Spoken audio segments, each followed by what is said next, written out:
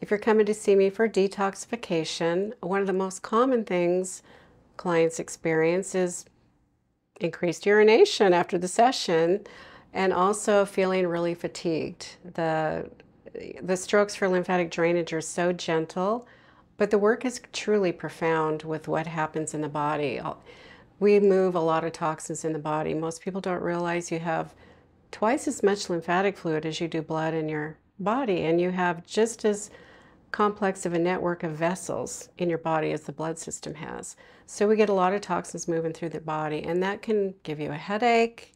You can feel achy, you can feel fatigued, but that's just an example of the toxins moving through your body. Some people don't notice much of anything. Others have more of a dramatic effect.